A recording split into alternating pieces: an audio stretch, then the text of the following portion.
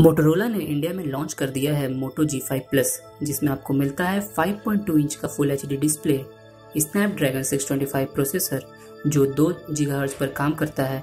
इस फोन में के आपको दो वेरिएंट्स मिलेंगे, एक है 16GB internal and 3GB RAM के साथ और दूसरा 32GB internal and 4GB RAM के साथ। पर इस फोन का जो सेंटर ऑफ अट्रैक्शन है वो है इसका कैमरा। इस फोन में आपको एक 5 मेगापिक्सल का f2.2 एपर्चर वाला नॉर्मल सेल्फी कैमरा मिलता है, पर इसका जो रियर कैमरा है वो है 12 मेगापिक्सल जो डुअल ऑटो फोकस पिक्सल के साथ आता है और इसका एपर्चर f1.7 का है।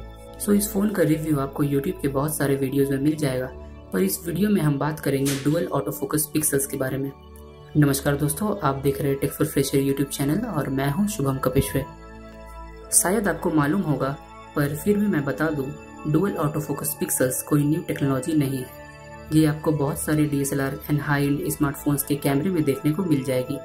जैसे कि अगर मैं बात करूं सैमसंग गैलेक्सी S7 की, तो उसमें जो आपको 12 मेगापिक्सल का कैमरा देखने को मिलता है, उसके इमेज सेंसर में जो पिक्सल्स लगे हुए हैं उनका साइज है 1.4 माइक्रोन, जो as comparison to rear camera off Galaxy S6 काफी बड़ा है। इसलिए इस टेक्नोलॉजी को सैमसंग ने नाम दिया है डुअल ऑटो फोकस पिक्सल्स। आप जो face detection auto focus PDAF cameras में देखते हैं, ये उस टेक्नोलॉजी का एक इम्प्रूव्ड वर्जन और इनहैंस्ड वर्जन है। एप्पल ने अपने iPhone 6 में भी इस टेक्नोलॉजी का ही यूज किया था और ब्रांडिंग के लिए उसका नाम दिया था फोकस पिक्सल्स।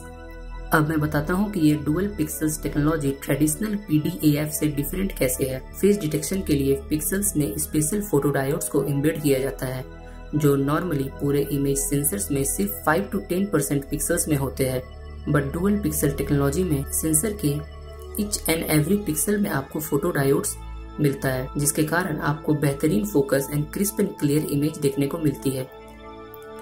सो यही था डुअल ऑटो फोकस पिक्सल्स। इसे हम PDAF का एडवांस वर्जन कह सकते हैं। मुझे उम्मीद है ये वीडियो आपको पसंद आया होगा, तो इस वीडियो को लाइक करें, शेयर करें और इस चैनल को सब्सक्राइब कर लें, क्योंकि यहाँ आप ऐसे ही टेक्नोलॉजी एक्सप्लेन वीडियोस देख सकते हैं। धन्यवाद।